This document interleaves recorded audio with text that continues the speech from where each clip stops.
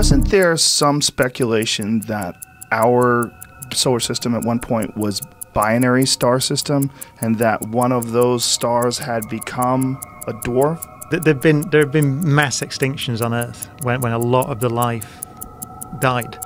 And there's something orbiting out there which can disrupt all these objects out in the Kuiper Belt that sends loads of comets and asteroids inwards to the inner solar system, and can cause havoc. Stellar-sized or mass objects out there. There are some sort of suggestions there's another planet out there. There can be stuff orbiting way beyond the Kuiper Belt. And which is only the beginning. Part 4 reveals even more. The planets around Alpha Centauri and Proxima Centauri, which are the closest stars, it seems like there are planets around those now, because we could conceive of going there. Right. It's something like 100 years travel time or something with our current technology. And there is even more.